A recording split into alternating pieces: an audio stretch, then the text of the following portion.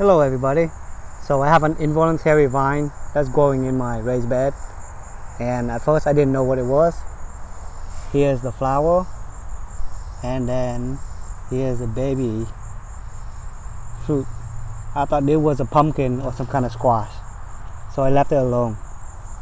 Then boom, it's actually a cantaloupe melon. Look at this. There's one here, and this one is ready to be picked because it's all cracked. Here's another one over here, and then another one over here.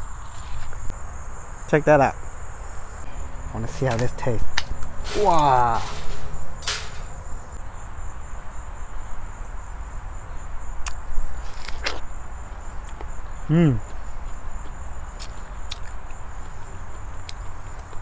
It's actually sweet.